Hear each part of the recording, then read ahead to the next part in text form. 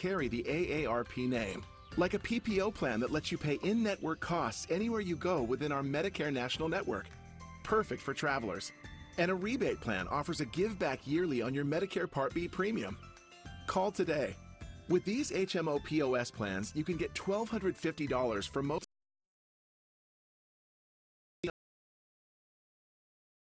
Offer a $0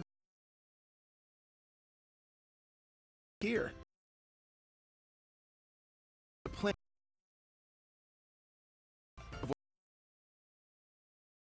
what for Southern California.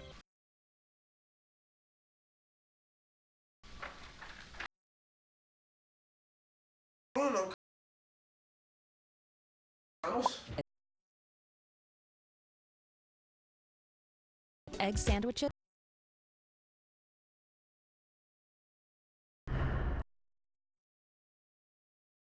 Learn why investigators say the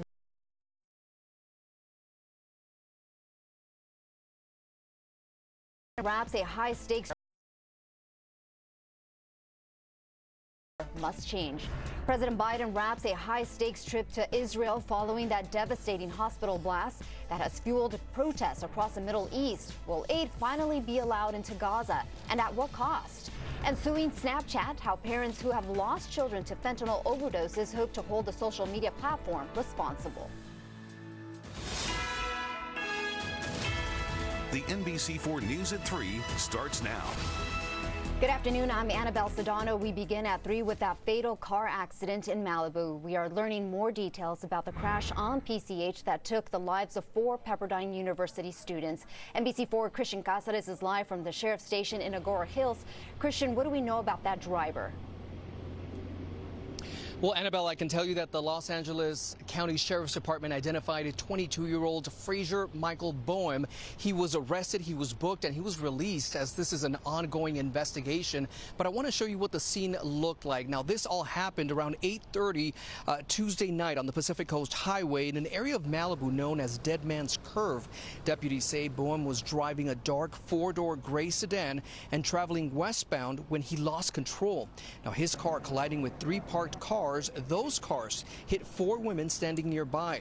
Detectives tell us those 4 women died, and Pepperdine University confirming they were students there at their campus. Now, Boehm was arrested for vehicular manslaughter with gross negligence. Today, the Los Angeles County Sheriff's Department hoping to spark a conversation about the ongoing dangers of speeding on the PCH.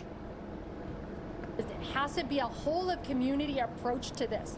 PCH is deadly. We've lost way too many people on PCH. It's a city, it's a highway that runs through a city, and it's a college town. We've got to make a difference.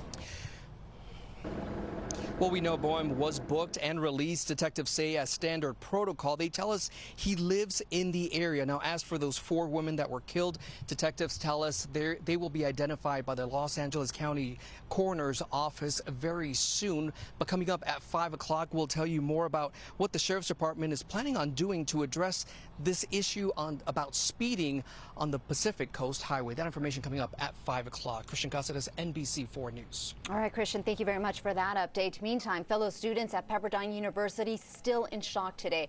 We talked to some of them who left flowers to show their support. It's really sad. I mean, you think about it because, like, you're in college too, and you think about, oh, in 4 years I get to graduate, I get to, like, continue my life, find a career, but those girls won't ever be able to do that, so it's really, really sad.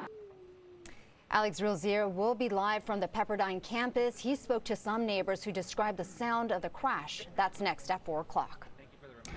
We're going to go outside. We're looking live from Malibu. It's a beautiful day out there. Meteorologist Shauna Mendiola has a sneak peek at that first alert forecast. Shauna.